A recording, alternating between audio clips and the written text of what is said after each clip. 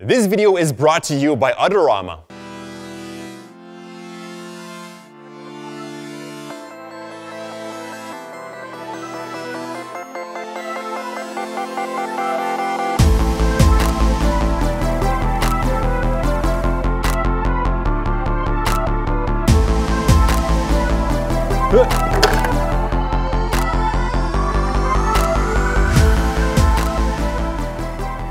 Was I daydreaming there?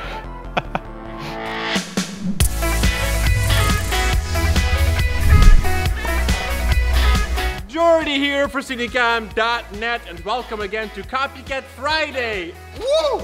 Got double kick slap! Oh! So, like I was saying, my name is Jordy for Cinecom.net and you're watching Copycat Friday, a weekly series where we recreate an effect from a popular film or music video. And this week, the music video Sad from XXXTENTACION was trending out of the roof. Honestly, I don't follow the artist, but I did take a good look at his music video, and there are two times where we would see this transition where we zoom through his eye into another scene. So, Jordy is trying to attempt a laser flip. You know, the trick he fell down with and broke his wrist.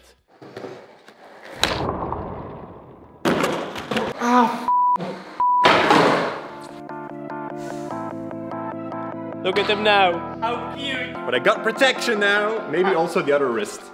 How cute. He's like a little skater boy. Alright, one try. If it fails, it fails. That's it.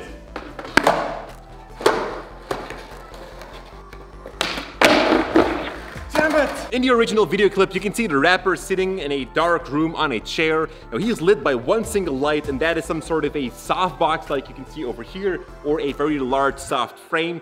But important is that you're going to cut off the light. Now, we are using a grit for that, and that way the light won't spill on the walls, etc.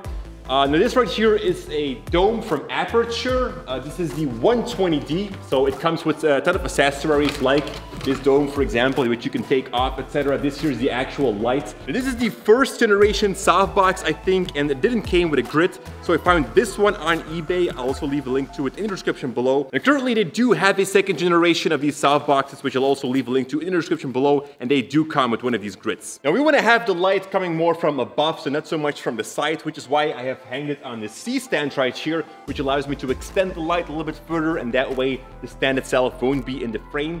It's important that you have the light somewhere above of the subject so that we don't have too much shadow on the floor, and that he's also lit here on the top, and that we don't have too much bright areas on his face. Now, to have more depth in your shot, it's important that your lighting is coming from the other side of your subject, so actually on the back.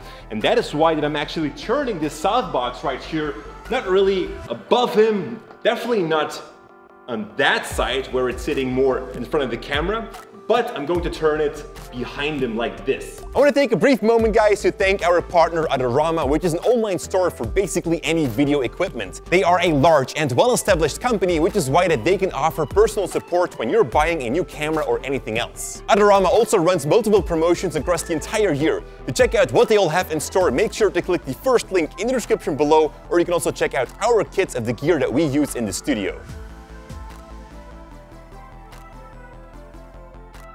So that was the first shot, or actually the second shot. Let's now take the first shot, which is outside, and I'm going to take off the sweater because it's 30 degrees outside Celsius, and that means it's pretty darn hot. So for this shot, I'm wearing the palm shirt. Yep. In your first shot that we're taking second, it's not really important that you shoot this from a slider. You can also just shoot this from a tripod, but it is giving more dynamic to your shot. Trying to put that camera away.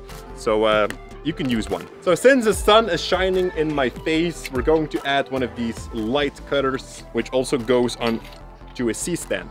We're going to go inside because I have trouble to keep my eyes open. There's too much light here. Laser flip, take 3. Oh, damn it! Ah! So we've got our two shots. Let's bring them into Premiere Pro.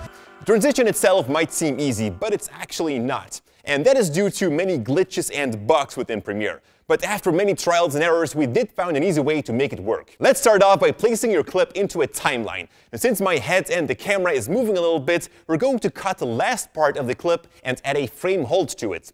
This is going to make it easier for us to zoom into the eye and not have to motion track the mask. So with that clip selected, head over to the opacity, from which you can click on the ellipse mask preset. Change its size and position to cover the pupil of your eye. When you're done, make sure to invert the mask. Next, you want to duplicate the clip that you've just applied the mask onto the layer above. From this duplication, we're going to remove the mask, trim it, and add a cross dissolve on the ends. And this will let the hole in your eye fade in. Then select everything, right-click, and choose Nest.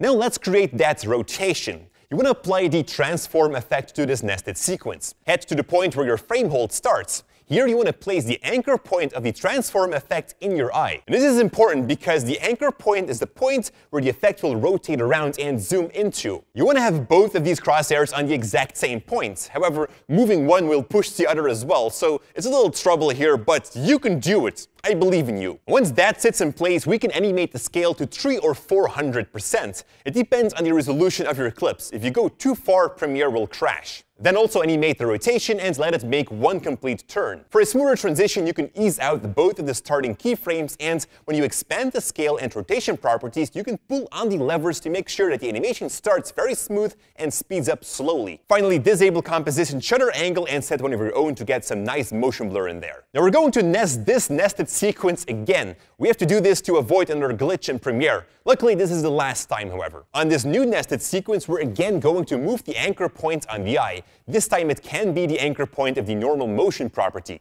Now I ran into an issue where the clip seemed to zoom in below the anchor point, and that's why I'm placing it a little bit above my pupil. And now just simply animate the scale and increase it so that it goes through your eye. Like before, I'm choosing ease out on the first keyframe and pull on the lever to let it start smoothly. So that's the first part of the transition, which was the most complex. The second clip goes below your first, as you want them to overlap a little bit. Just like with the first clip, we're adding a transform effect to it. If you like, you can change the anchor point again, but it's not necessary. Animate the rotation and let it turn 360 degrees. Then also animate the scale. This time I'm going from something like 50 to a little bit over 100.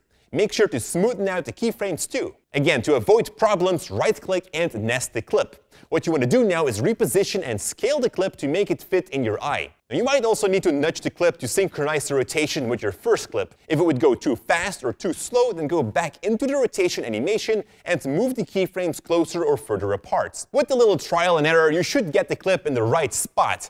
And since I scaled down my second clip to make it fit within the eye, I'm going to animate the scale of that property as well back to 100% as it reveals itself. I've gone many times back and forward between the different keyframes and their animation curve to make sure that everything fits nice together. There's one final thing I'd like to show you guys, and that is the stop motion effect we also see in the music video.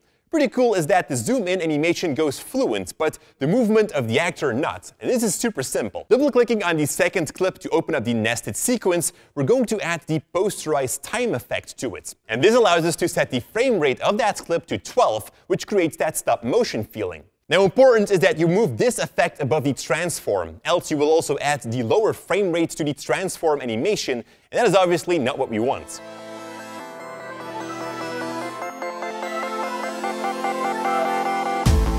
Coming back out of the eye works obviously exactly the same, but then the other way around. Now I'm gonna try and do that laser flip one more time. Lorenzo, get the camera!